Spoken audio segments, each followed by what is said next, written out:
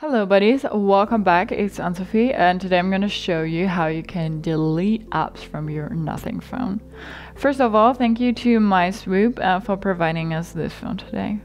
So to delete apps, you need to go to the app you want to delete and then press and hold a little bit until this menu pops up. Then you click on remove and now it's gone from our home screen, but notice that remove is not uninstall. You need to swipe up to go to your menu and then Lieferando is here. You press and hold again until this menu pops up and you click on uninstall.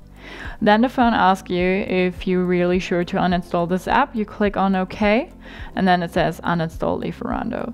So it's not on your menu, it's not on your home screen. The app is uninstalled, deleted from your phone, and if you ever want to use it again, you need to go to your Play Store and then download it again.